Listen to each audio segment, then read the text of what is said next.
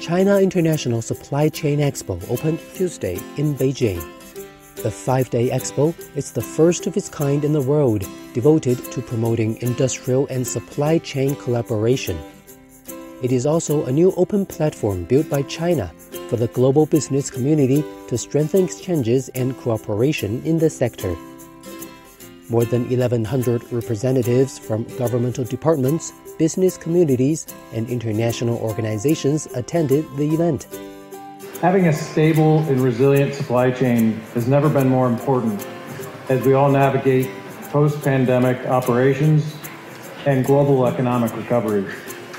The CISC is a great platform for countries to expand economic and trade cooperation with China and one another, to facilitate trade and investment and support global economic recovery and growth.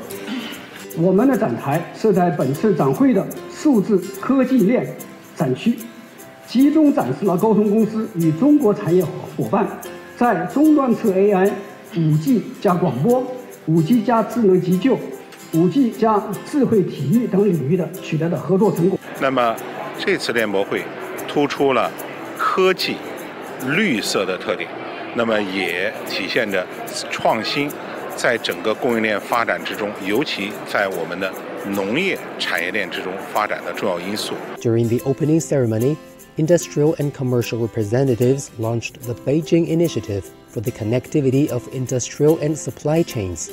It calls for maintaining the stability and smooth flows of global industrial and supply chains.